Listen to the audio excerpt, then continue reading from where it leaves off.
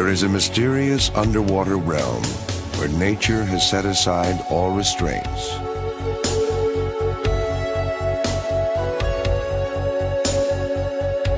It is a world riddled with labyrinths and chasms.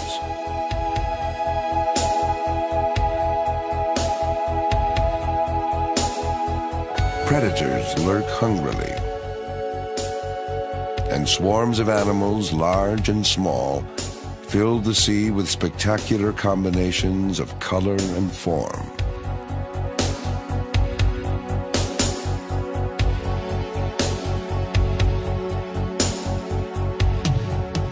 Fish create a shifting, three-dimensional kaleidoscope, while sedentary creatures of every color and description weave a living Persian carpet beneath them.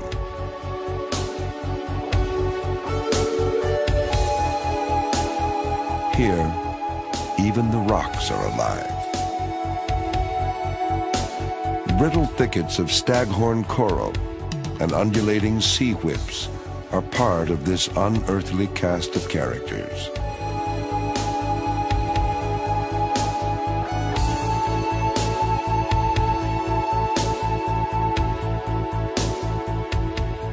Here, where many animals look like plants, surprises await at every turn. There are female fish that begin their lives as males, and snails that are both male and female at once. There are colors that advertise and colors that conceal. Brilliant colors that seem to exist simply to dazzle the eye.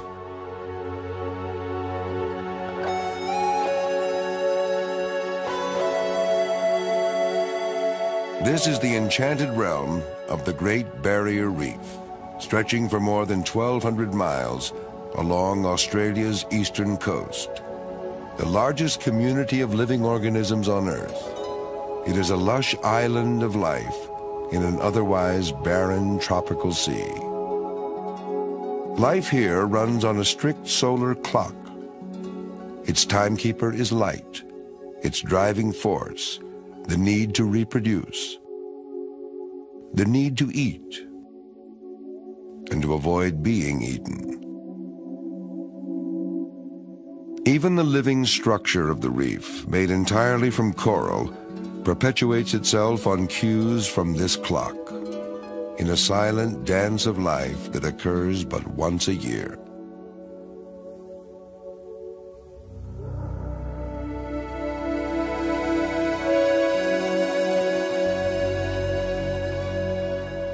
As the first rays of the rising sun filter through the reef, groupers and other hunters of the twilight hours stretch languidly and stop their prowling as they ease into comfortable daytime hiding places.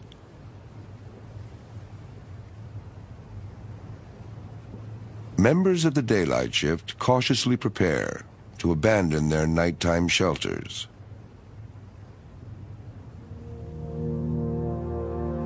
The lingering twilight still offers an advantage to predators, whose tactics work best in dim light. One of these, a lionfish, glides along the reef, as if secure in the knowledge that venomous spines make it an unpleasant target for others. Searching for small fish in shadowy places, it uses fan-like fins to herd unwary quarry into a tight corner. Then, a lightning-fast gulp, and the prey disappears.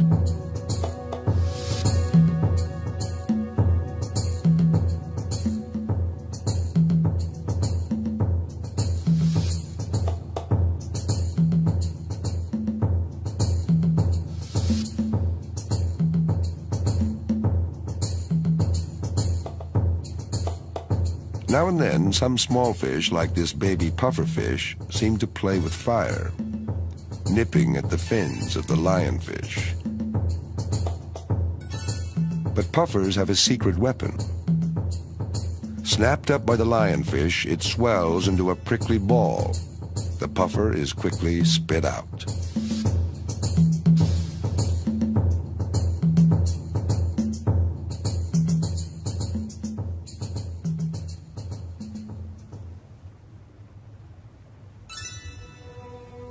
This lionfish won't eat again until dusk. His slow-paced hunting style works best in dim light, when his prey can't see very well. But lionfish, and all reef creatures, ultimately depend on the reef's most intriguing and important animals, the corals themselves. Corals don't just live on the reef, they build it, inch by inch, laying down limestone that forms the canyons, terraces, and towers of an undersea metropolis. More than 500 species of coral form the Great Barrier Reef, and they grow in an incredible variety of shapes. Tabletop and staghorn corals can extend their branches as much as 6 inches each year. Massive species like this brain coral may take a decade to reach the size of a baseball, but can live for centuries.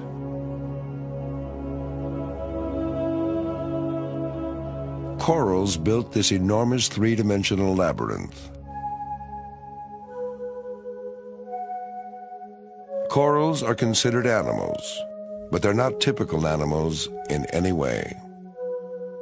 What we identify as a single coral is really a colony, each comprised of hundreds or thousands of tiny individuals called polyps. These polyp communities feed at night. Arms outstretched, they catch and strain food from water moving past them. But as the sun rises, polyps draw back into the protection of their limestone skeletons. For the rest of the day, these hard corals act less like animals than like plants, protecting their delicate tissues from the jaws of enemies yet unseen. They spend the daylight hours capturing solar energy with the help of single-celled algae living in their tissues. The algae also enable their hosts to secrete the limestone that forms the structure of the reef.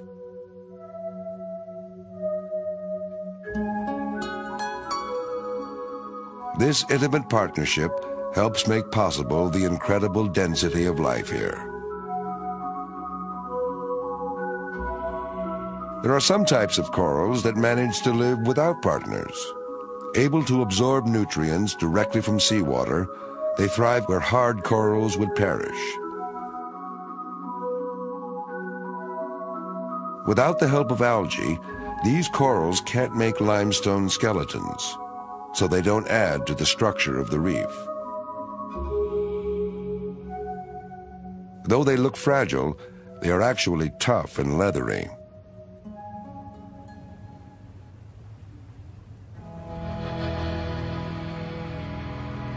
Just after sunrise, as coral polyps withdraw, all is quiet on the reef.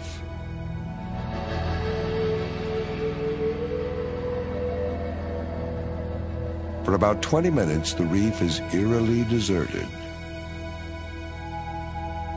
The sun rises higher. Then suddenly, the reef swarms with life. Fish pour out of reef caves and crevices to feed through the daylight hours. Their eyes, finely tuned for sharp color vision, see as well or better than our own.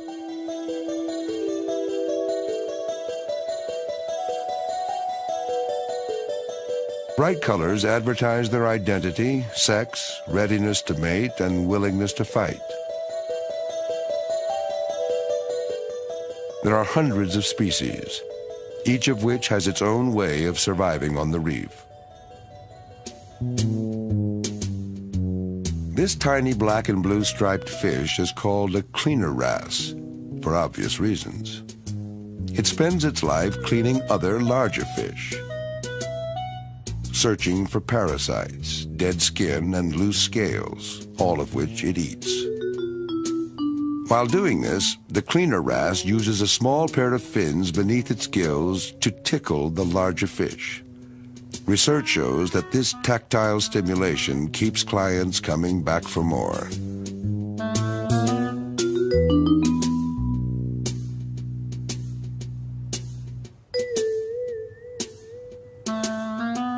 Each cleaner wrasse has its own territory called a cleaning station.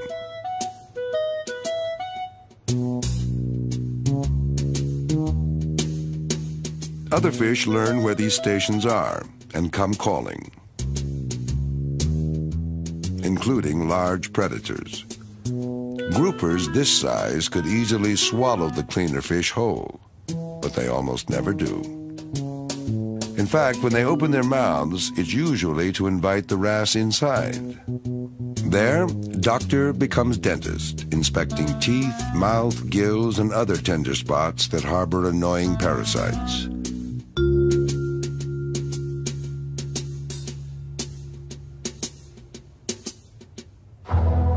Even ill-tempered moray eels seem eager for the cleaner's attention. Morays are normally reclusive by day, preferring to keep most of their body hidden in a coral tunnel. At night, they hunt by smell and taste. Different species of moray range from a few inches in length to the size of a full-grown cow. Though they rarely attack divers unless provoked, their backward-pointing teeth make escaping from their bite difficult and painful. The morning rush hour is in full swing as fish migrate between resting and feeding areas. These fish are plant eaters, consuming algae that would otherwise carpet the reef surface. Food can be so scarce that this parrotfish tries to feed on the waste of others, recycling food that has been collected but not quite digested. Some fish take time to get acquainted. Others are all business. This feisty damselfish is constantly fighting, mainly to defend its turf in the crowded reef metropolis. Staking out a claim on the reef surface, the damsel chases off all plant eaters. Its territory is soon covered by a thick layer of algae, which shelters the tiny animals on which damsels actually feed. Damsels are quite aggressive for their size, willing to square off against intruders many times larger. They even chase off a full-grown surgeonfish armed with razor-sharp spines to protect the algae farm. The clownfish also fiercely guards its home, which happens to be the body of an animal called a sea anemone.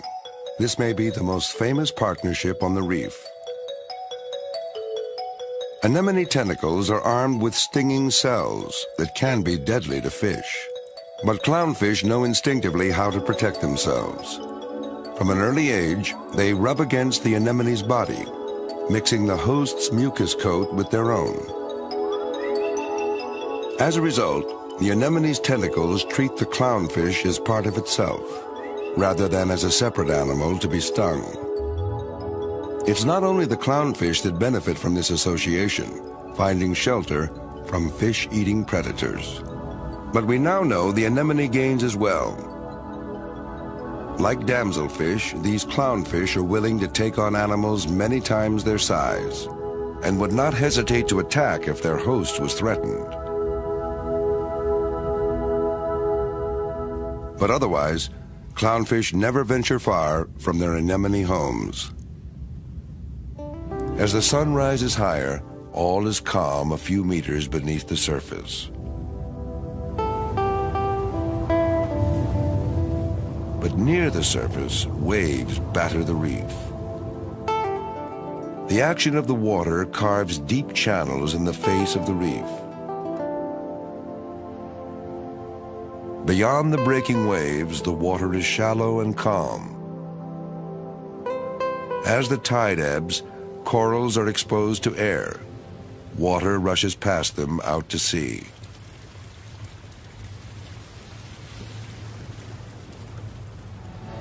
These tidal currents flowing across the reef carry precious food in the form of plankton and a host of floating particles. Along the way, countless hungry mouths are waiting. What looks like a pair of feather dusters are actually the gills of worms, whose bodies are hidden within the reef. The plumes enable the worm to breathe and strain food particles from the water at the same time. Worms like these carpet many parts of the reef. Their gills vary in shape and color, but all serve the same essential purpose. Though these delicate structures may seem vulnerable to passing fish, they can withdraw in an instant if a shadow passes overhead.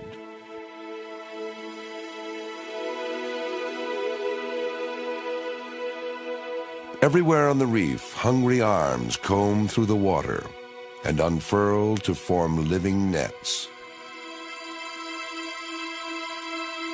Sea lilies, whose ancestors shared the earth with dinosaurs, perch in the current to snag their meals. They strain plankton and other food particles from the water with incredible efficiency. More than 80% of the plankton that washes onto a reef never makes it downstream.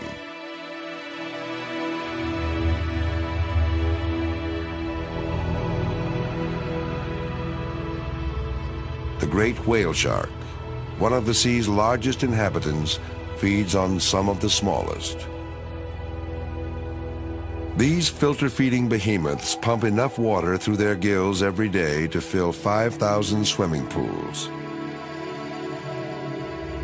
Cruising with their mouths open, they strain enough plankton from the water to feed their massive bulk, which can reach 12 tons. The manta ray is another huge filter feeder. Though their wingspan can reach up to 7 meters, they too feed on tiny plankton. Twin scoops framing their mouth funnel water into bulging gullets.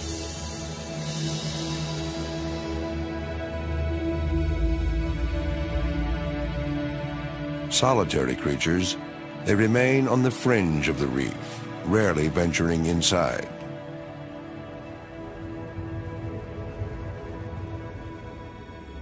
Meanwhile, on the hundreds of sandy coral islands that line the reef, the sun is high and the tide is low.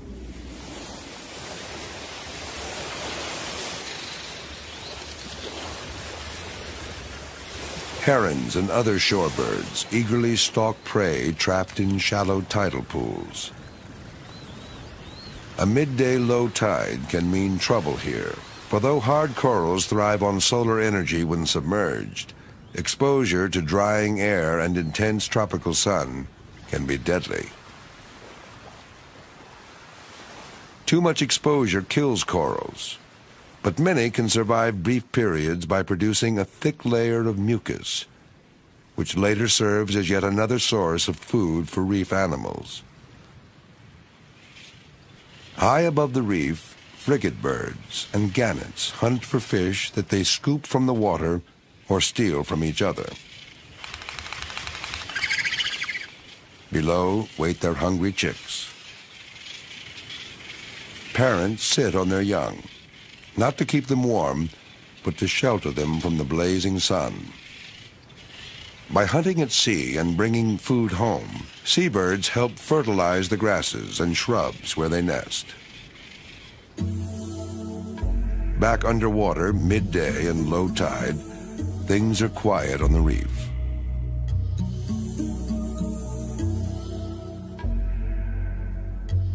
Divers drop in for a visit.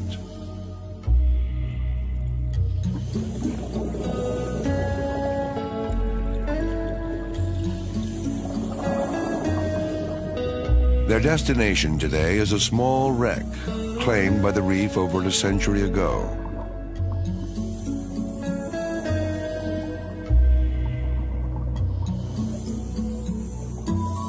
Over the years, floating and swimming larvae of corals, sponges, and worms settled on every available hard surface. In time, they grew into a miniature reef. Its shape still testifies to human handiwork, but its carpet of life is now home to scores of reef species.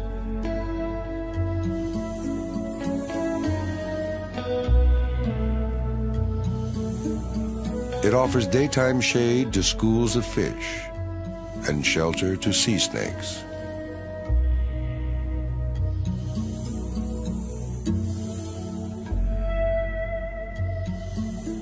Sea turtles also find plenty of food here. Their powerful jaws make short work of even the toughest shells.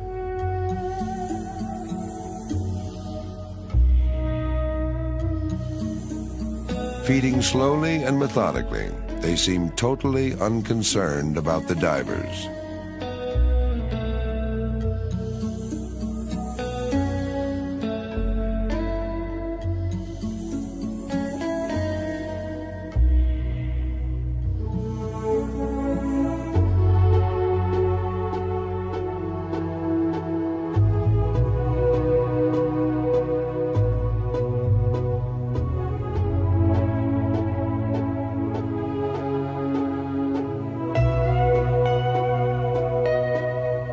In the open water around the wreck, giant rays glide like birds in slow-motion flight.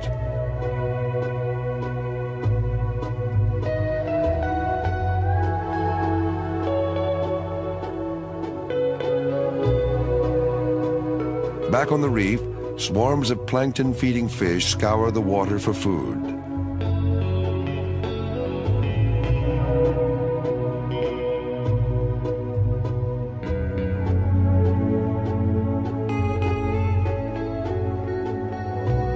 Among the largest daytime fish are parrotfish, which often roam the reef in large schools. Using powerful beaks and jaws, they spend most of the day grazing on what looks like dead coral. They are after the algae that grow on and in this porous limestone. Every day, they process many times their body weight in coral rubble, keeping the reef surface free of excess algae and returning limestone as finely pulverized sand.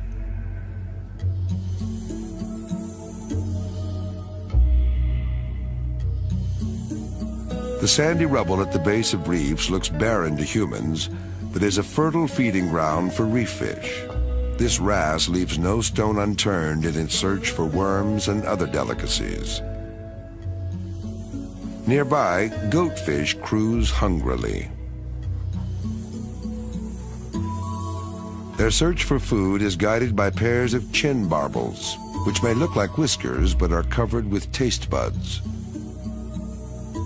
They probe the sand, detecting buried prey. So successful are goatfish in finding food that they rarely hunt alone. Wherever they go, they are followed by freeloaders, eager to snatch any small animals scared up by the goatfish during their search.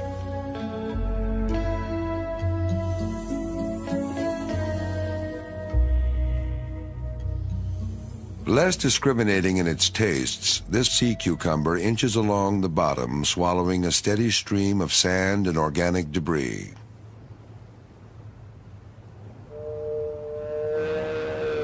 Digesting what he can, he expels the rest.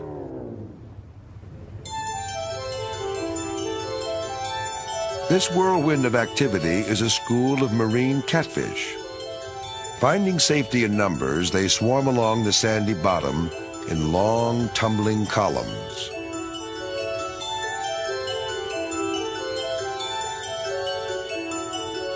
Those in the middle are safest, but least likely to snag a meal.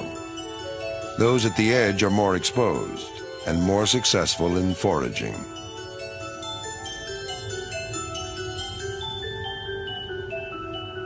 Other species shun crowds.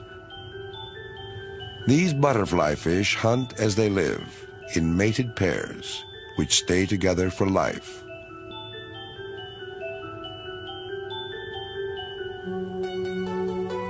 Later in the afternoon, the shyest sand dwellers peer cautiously from their burrows. These are the elusive garden eels. Gathering in communities of up to 300, each digs a private meter-deep burrow with its tail. They use sharp eyesight to pluck food from the current without leaving their burrows.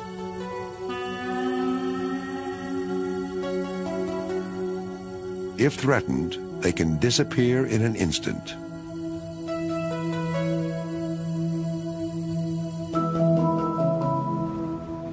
Where coral sand meets rubble lives the reef's true odd couple, the industrious blind shrimp and the watchful goby. The shrimp seems forever to be excavating the burrow they share, while keeping its long antennae in nearly constant contact with the goby.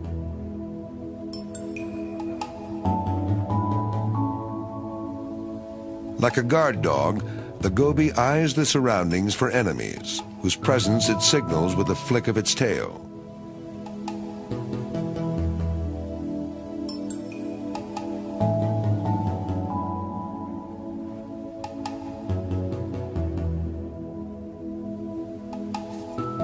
Other species of goby have more typical domestic arrangements.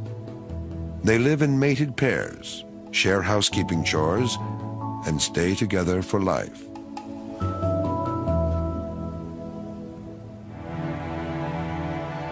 As afternoon fades into early evening, lengthening shadows signal approaching danger for daytime fish.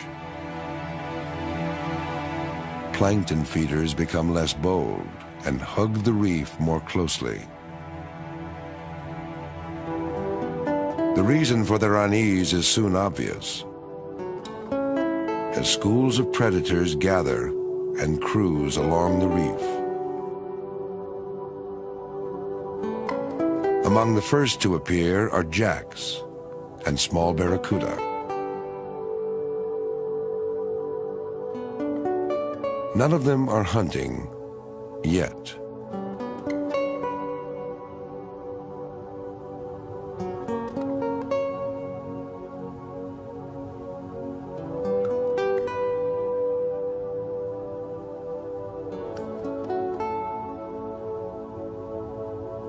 They school tightly, maintaining formation.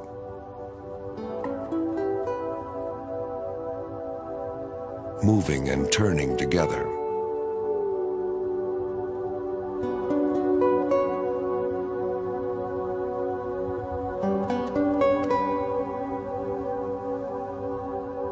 Their prey also stick together.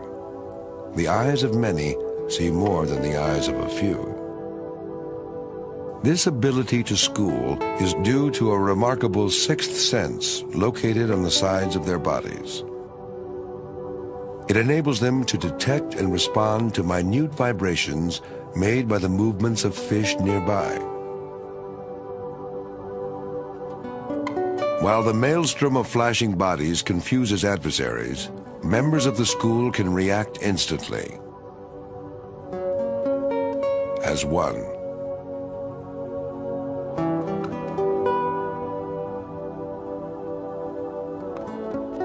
As twilight approaches, the reef takes on a heightened tension.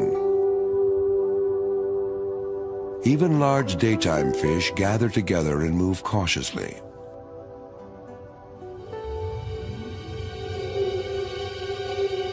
Predators circle, ever bolder, ever closer.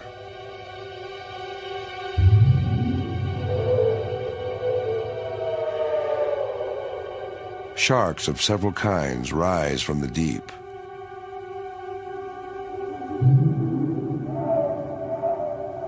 While others become more active.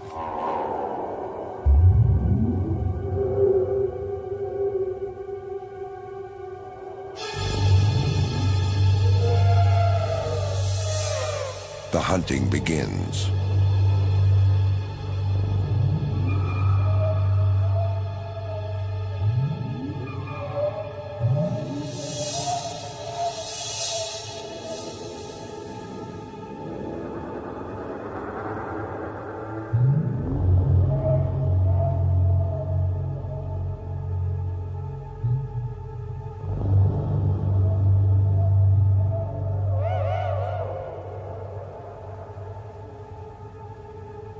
Soon another predator joins the fray. Using their own school to herd prey into corners, jacks dash through the panicked throng.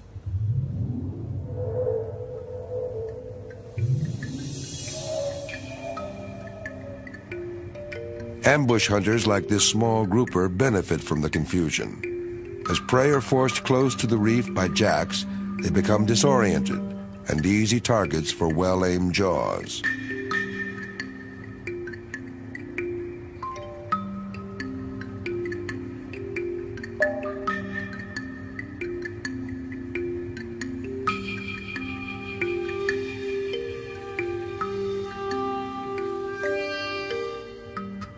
Sensing danger from a distance, the flying gurnard spreads huge wing-like fins, making itself look as large as possible as it swims away.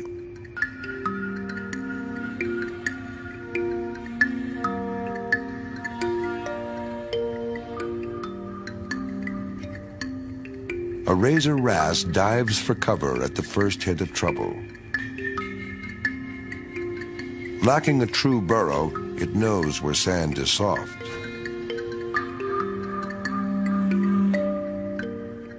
Even a harmless shrimp-eating shark provokes a hasty retreat. All over the reef, daytime fish stick closer to home and are ever more ready to duck for cover. As light dims further, their sharp daytime eyes no longer function well. They are at a disadvantage, and they know it. That instinctive knowledge is vital. Fish who stray too far are eaten. Everyone seems to be heading for cover now. These shrimp fish usually seek shelter among the spines of sea urchins. But in a pinch, any vertical structure, like these sea whips, will do.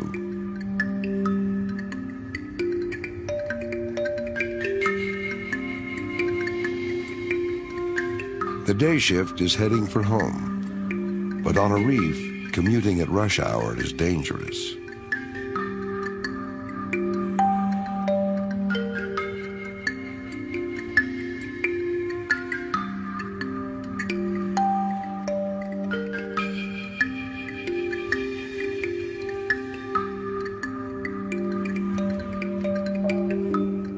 The only law in effect here now is eat or be eaten, as twilight hunters stalk the reef.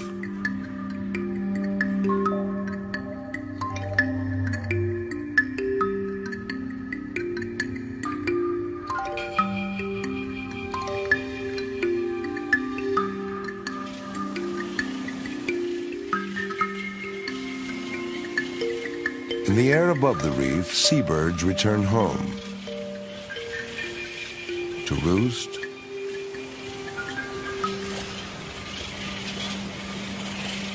and to preen.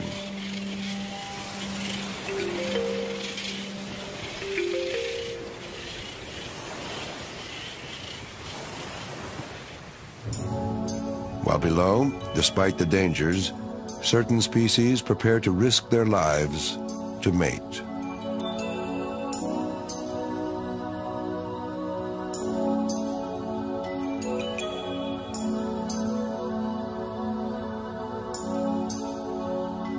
Groups of parrotfish gather and form trains along the reef.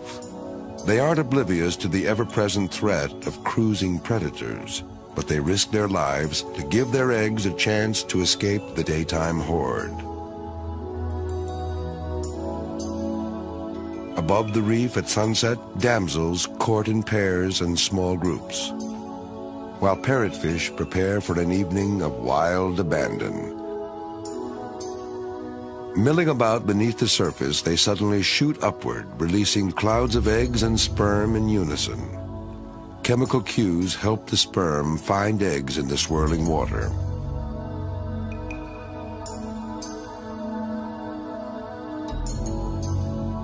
Below, on the reef itself, this clownfish family seems a model of decorum by contrast. The male guards the eggs, fanning them and keeping them free of debris. A clownfish nest can contain many thousands of eggs at once, and they are well cared for. But the sex lives of these animals are far from ordinary. The largest fish in the group is a female. who began life as a male. Like the consorts that surround her now, she, who was then a he, grew slowly, working his way up in the pecking order of the clan. When the reigning female died, male turned to female and began laying eggs.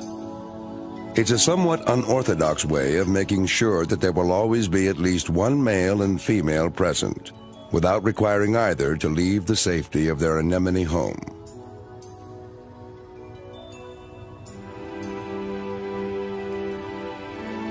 This female cuttlefish is just as fastidious about protecting her eggs.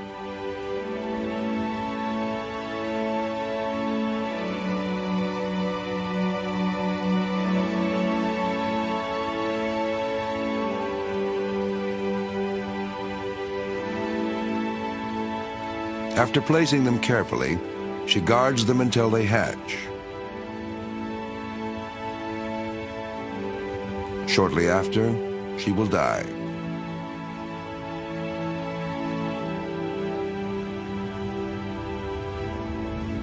But the greatest drama of all is about to unfold. It is nightfall. The moon rises and exerts its own power over the creatures of the reef.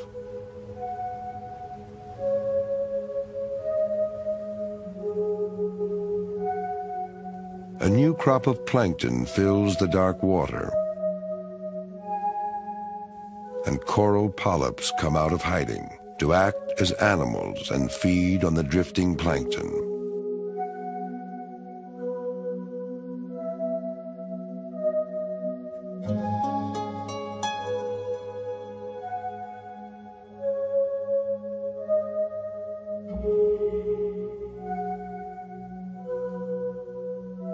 Once active daytime fish settle down and sleep.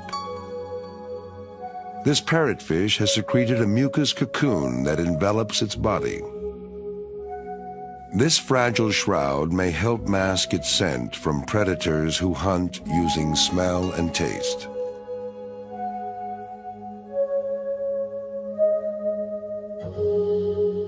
With the last daytime fish gone, the reef undergoes an amazing transformation as an unearthly crew of nighttime creatures crawls out of their shelters. What daylight exposes, darkness conceals, and what sunshine forbids, shadows allow. Daytime divers never see any of these fascinating animals.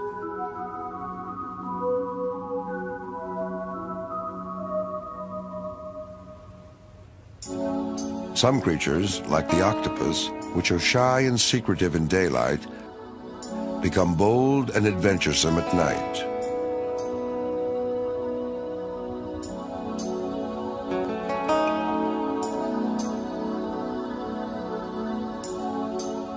Their patterned skin is filled with sacs called chromatophores that change color on command. They do this for camouflage. A remarkable feat, given that these animals are thought to be completely colorblind.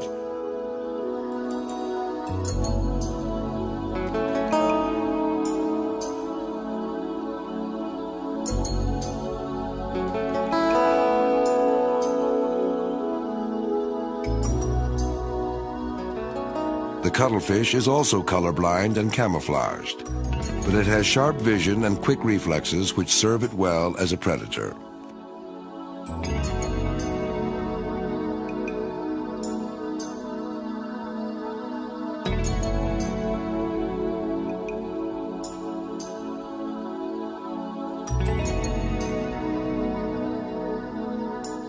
Waves of color wash over its body in the excitement of the hunt.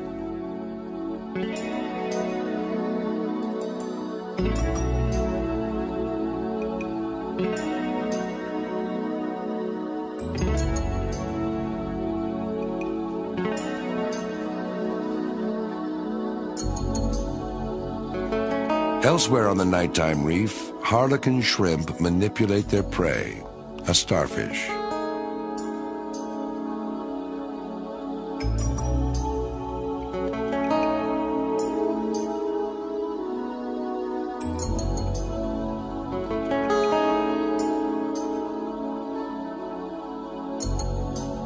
They drag it to their lair, immobilize it by turning it upside down.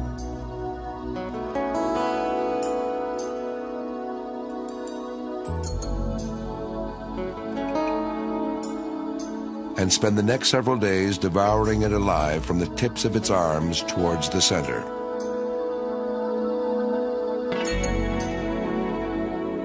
Banded coral shrimp, though active by day, are also out and about at night. They use claws and parts of their mouths to take over the job performed by cleaner wrasses during the day.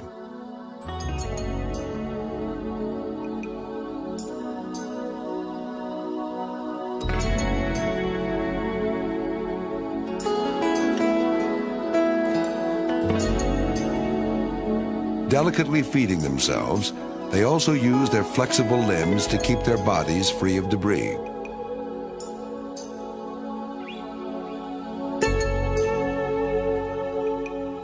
A host of other tiny animals, such as this transparent shrimp, have scarcely been identified because they hide so well and live in out-of-the-way places.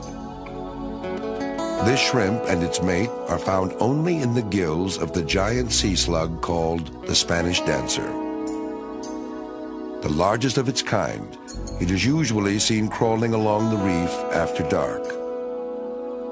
But when disturbed, it swirls through the water, flapping the brightly colored mantle that gives it its name.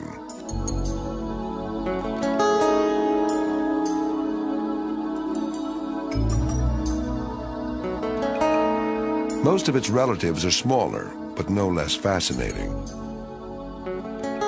They have dispensed with the protective shell carried by their terrestrial kin, the snails. Their gills are born naked on their backs, hence the scientific name nudibranch. Lacking shells, they seem defenseless, but that is hardly the case. In place of armor, they carry chemical weapons, usually compounds that taste foul, are poisonous, or both. Often, they acquire and concentrate those poisons from sponges they eat. Their electric colors advertise their toxic cargo. Though rarely seen on the surface of the reef by day, they are common in reef caves and are out in the open at night.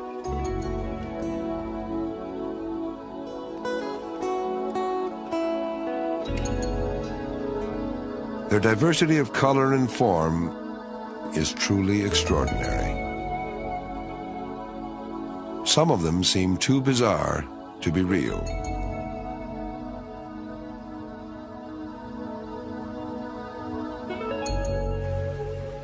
The moon is just past full, and so is the tide.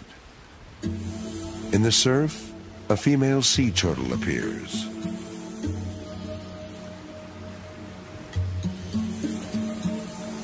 She has returned to the very same beach where she hatched years ago. Driven by instincts older than the reef around her, she has come to lay her eggs, depositing them in a hole she digs in dry sand.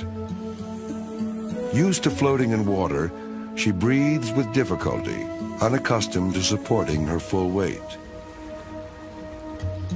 The sex of her young will be determined by the temperature of the sand. At this time of year, most will be male.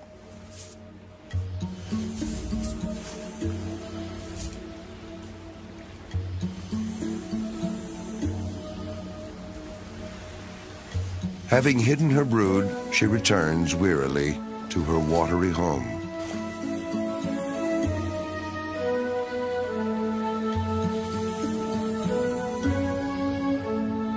As she swims out to sea, humans arrive to search the darkened reef for its nocturnal treasures.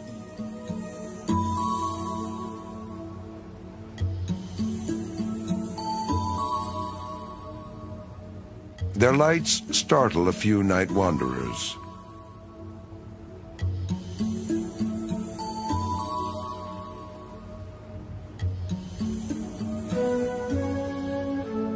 These divers, though they bide their time inspecting coral caves, have come to witness a once-a-year event. With the moon 5 days past full and the sea warm, the living reef prepares to reproduce itself.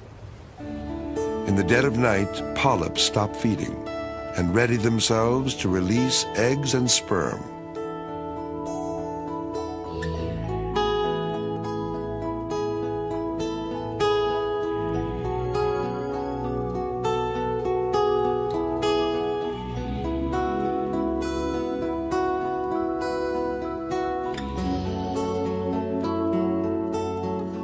First, one at a time, then in greater and greater numbers. Corals across the reef join in a silent frenzy of mass reproduction. Some polyps cast only sperm into the tropical night.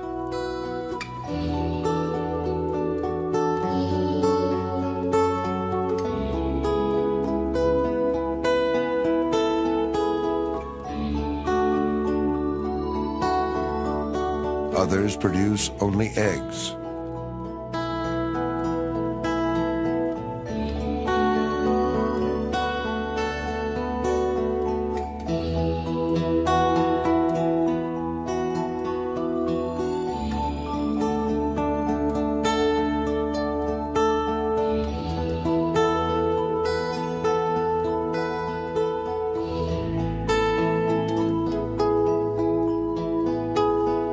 Some spew forth eggs and sperm at once. In the water, these fuse to produce larvae that eventually become coral polyps. Some coral species release larvae that have been fertilized inside polyps and are now ready to swim off on their own. However they are produced, the larvae of some species will settle within days and begin new colonies quite close to their parents. Other larvae may swim and drift for months in waves and currents, possibly even founding new reefs far from home. How, when, and why do coral larvae decide to settle? We still don't know. As corals spawn, other animals join in. Sea cucumbers sway in ponderous slow-motion dances, while nudibranchs play their own game. These animals are both male and female at the same time, and act that way. Each plays female to a mate behind, and male to the one in front. And then, sometimes, they switch positions. All around, the water is filled with coral spawn. Sperm follows scent trails to eggs of their own species. Hidden worms release long sections of their bodies that are filled with their eggs and sperm.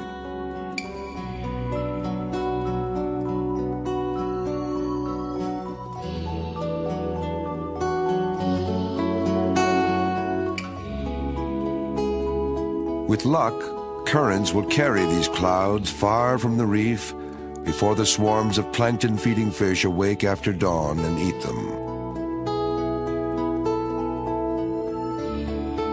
This is how reefs build and expand. This is how new reefs get started. But it is still a struggle to survive.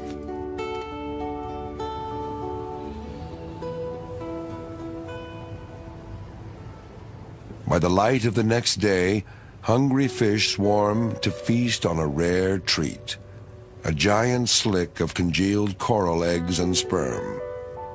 The vast majority of the spawn will not survive.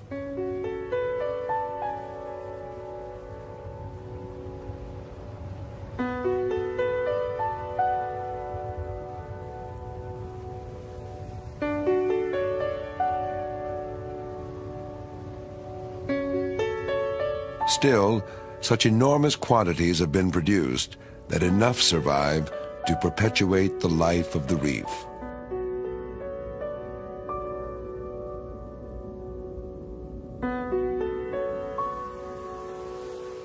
Meanwhile, back on the beach, hatchling turtles from an earlier clutch dig out from their sandy nest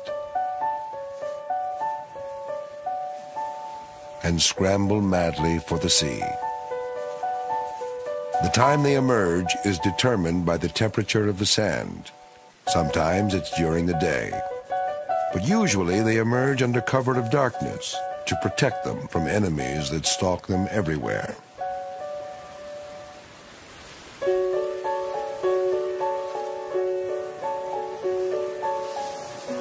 The first moments of their journey are the most perilous, as they run a gauntlet of hungry mouths. Only because of their numbers do any reach the relative safety of the surf.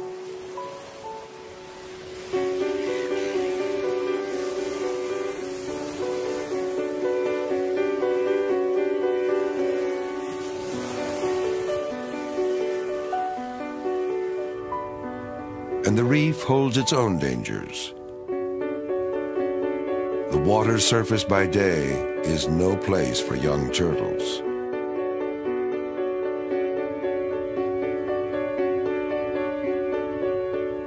Of the few that escape to open water, some will grow to a safe size and will return someday to call the reef home. Much of their life remains a mystery, like the drifting coral spawn. On their survival, the future of the reef depends, and the continuation of a community like no other in this world.